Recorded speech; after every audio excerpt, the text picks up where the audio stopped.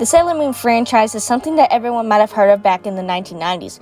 For those of you who don't know what it is, Sailor Moon is an anime franchise where the girl, originally Serena, but most popularly known as Sailor Moon, goes through many different adventures with her Sailor Scouts and fight against evil. Even though Serena gets clumsy or is a crybaby a lot of the times in the show, she still faces her fears and goes through a lot of tough challenges. To my knowledge, the original English name started its release in the year 1995, with Fox being the first TV station to air the show, along with WB, Warner Brothers, if I recall correctly, and UPN, United Paramount Network. I've heard rumors in various anime forums that there is one episode that didn't make the final cut, or that it never had a chance to air on one of the stations. I have no other knowledge about the release of Sailor Moon, so I had to research where the series is originally animated from. So, I live in Ekaruno, Tokyo, and the animation studio is located near the headquarters of Azumi. My parents and I took an hour-and-a-half road trip to the place, but there was a tad delay of traffic in the way. It was a cluster of cars and trucks zooming in by honking or beeping all around us. As I took a closer look at what was going on, I saw a police officer take out a piece of brigade tape and cross it in front of the exit that appeared to lead out of the studio. The tape marked yellow and black, warning, do not cross. I just realized that we're almost there, but what was the tragic incident that happened outside the Toei Animation Building? A car crash? Murder? No, don't think too deep about this. Just leave it and move on.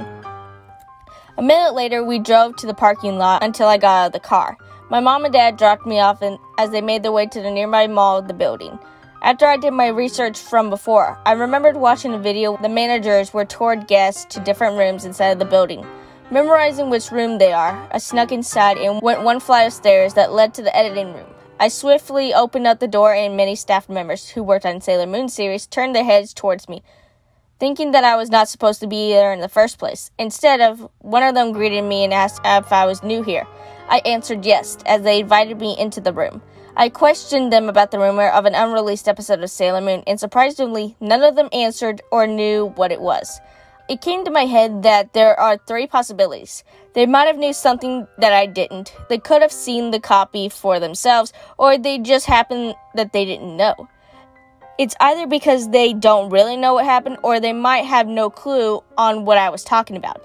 Although they're staff of the series, I was thinking that the whole unaired episode rumor could be made up. After all, anyone could lie on the internet. I decided to skim through the archives bin and stacked up on the tapes on top of the desk. I managed to go through all of them and found one copy of a particular tape.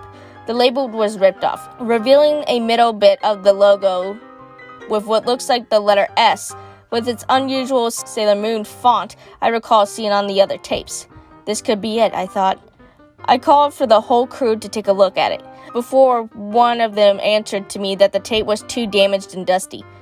When I put it in the VCR and tried to prove them wrong, the screen focused and remained on the static for a good 30 seconds.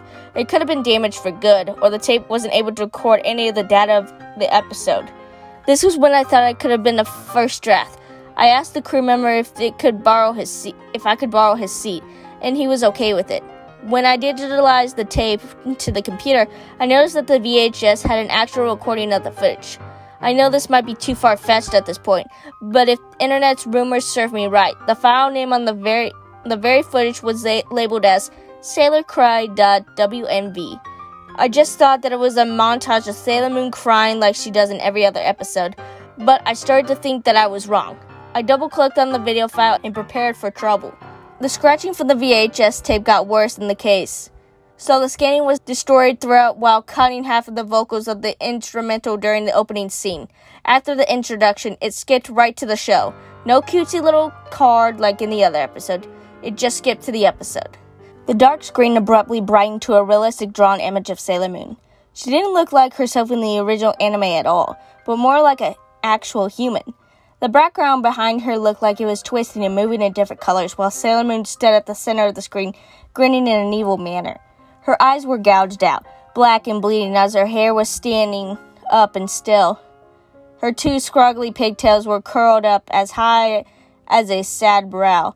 The only thing I felt was the most unsettling about this entire scene was the soundtrack. However, I wouldn't even call it a soundtrack at all. All I could hear was a screech being played, accompanied by a rhythmic glitch and analog of unusual beats from the tape. Another part that was rather disturbing for me was her gaping mouth. all black, revealing big gums and crooked teeth. Her nose was short and bent as it oscillated back and forth in sync with how bad and distorted it was getting. The scene happened for a good 20 seconds before the image quickly cut to her entire face, almost covering up the screen. Serena's hair appeared unkempt and black, with strands swaying back and forth. Her smiling eyes were moving around and stopped every second to look at us. I was the only one who wanted to look away the most. Despite how all grotesque she looked, I couldn't turn my back because I felt like she was watching my every move. I will never forget her face to this day. I don't know how to describe it any further, but the way her mouth was still up to her old, crumbled-up nose and below her big chin unnerved me as well. None of the staff members dared to look at the screen. There was an ear-splitting scream that bursted through the speakers, almost sounding like a woman, with faint static coming as the background noise. This went on for 15 seconds before she gave out the most frightening and appalling gasp we'd ever heard.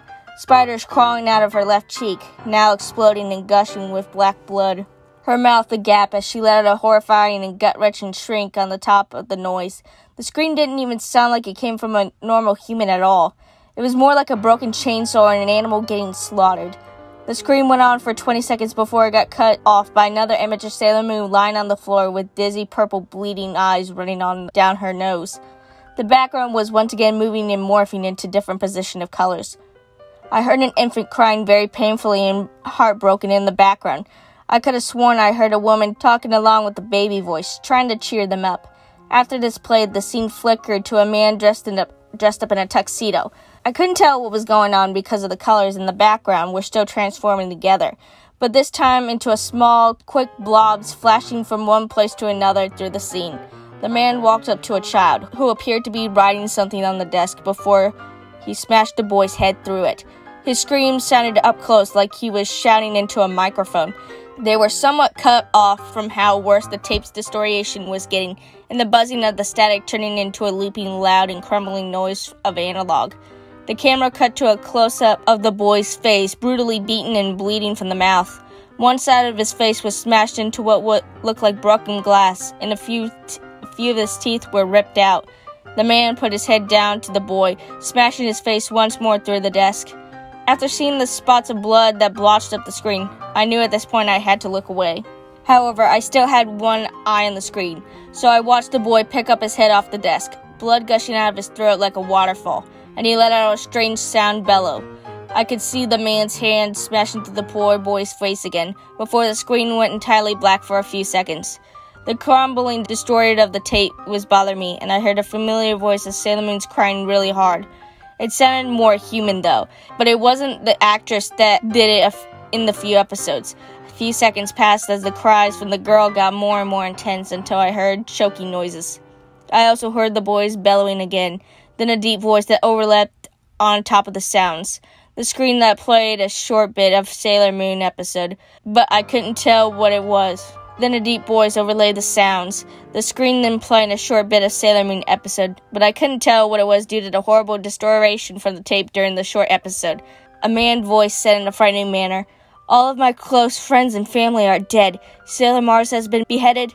Sailor Mercury has been assassinated. Sailor Venus has been raped." There are many more of her friends that she had listed before being killed in the worst way possible.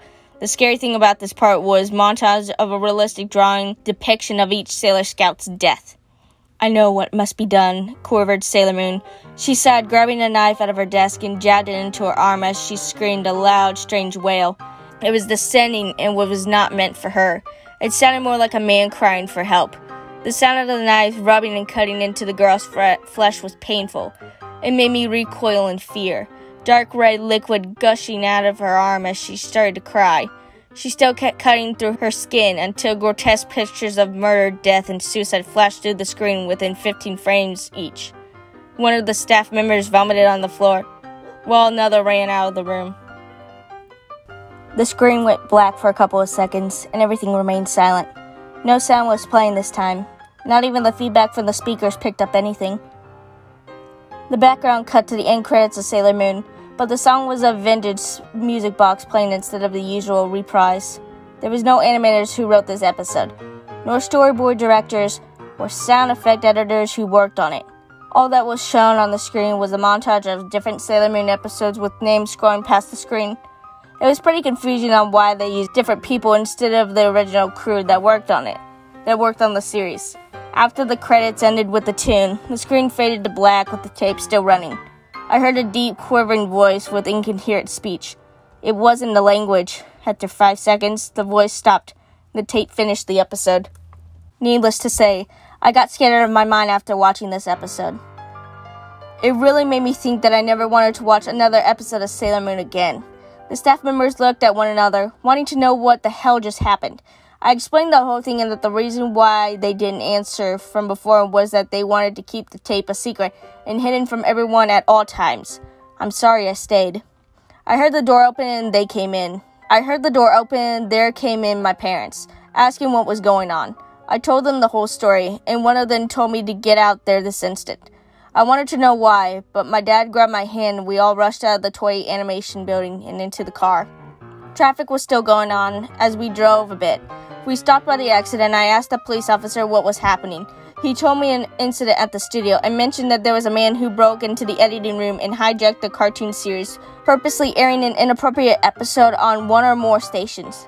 That episode frightened kids so much it made them commit suicide in various ways, but mostly cutting themselves like the girl from the tape shown as Sailor Moon. The police officer added on that the animator had murdered 10 or more individuals in the building. 2 of them jumped off at the highest window. 2 that had been decapitated, 1 that had been raped, and another was a young boy that died of traumatic brain injury. The strangest thing I thought was that I imagined the young boy as a child who had skull been severely smashed on the desk, and the Sailor Scouts from the episode died the similar way those individuals had died. Another thing, the police officer told me that the animator forced the voice of Sailor Moon to do a dying voice. From what he was told, she said she couldn't or the animator would get mad and punched her in the forehead and gave her a bruise. She remained unconscious as he left her in pain, running around in every room, murdering everyone in the worst way that could be done by any human possible. Another strange thing that still frightens me even to this day is that the list of people who were either part of the animation crew or that they were the victims of random people that died. If the animator was still there in the studio, silently and patiently waiting from God knows where, I would be the next one on his list.